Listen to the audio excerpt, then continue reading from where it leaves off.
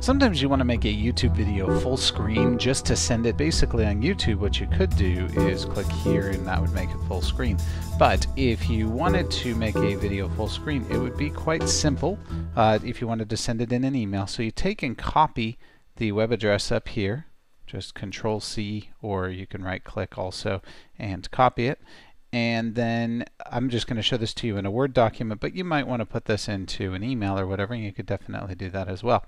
So here is the web address, and what you do is take, instead of this watch $V, you actually get rid of that altogether. So we're going to copy this here, and what I'm going to do is go just like this and get rid of the rest of that.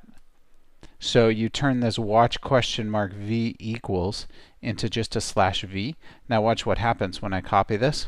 Now that video is full screen and it's going across my entire screen. So that's how you make any YouTube video. You just take the web address and put it in instead of the /watch $V, and just take it and turn it into a V instead. And I will make this big for the end of the video so you can see that working.